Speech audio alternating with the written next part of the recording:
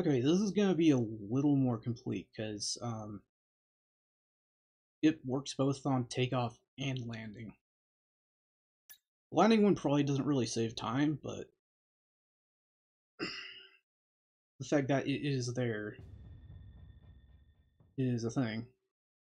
Basically, what you should see here is that I go from takeoff sequence to skipping the mission to landing sequence, and then that will go to skipping the post-mission summary.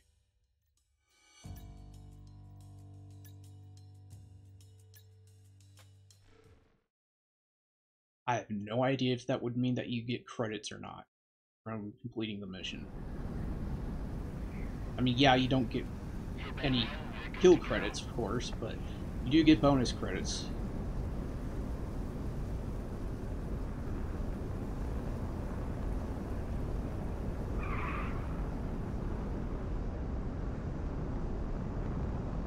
We just take off, wait until it fades out. Whoop.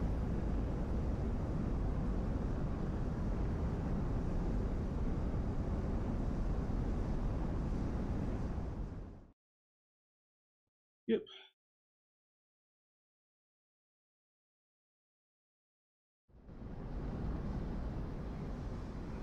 Monarch, runway is clear. Bring it in.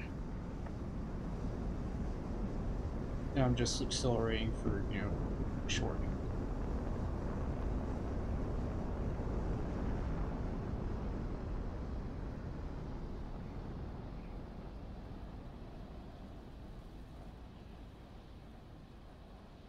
Normally, at the end of a mission, you go to the post-mission summary, which tells you, your kills, stuff like that.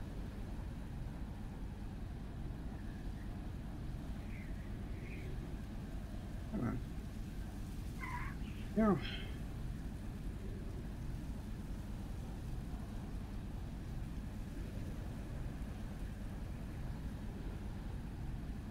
I don't think this would save time, but I don't know if it messes with the credit scoring.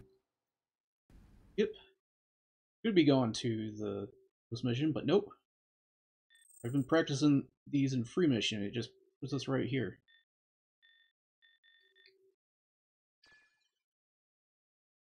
So, I believe that is probably the most complete form of how we would do that.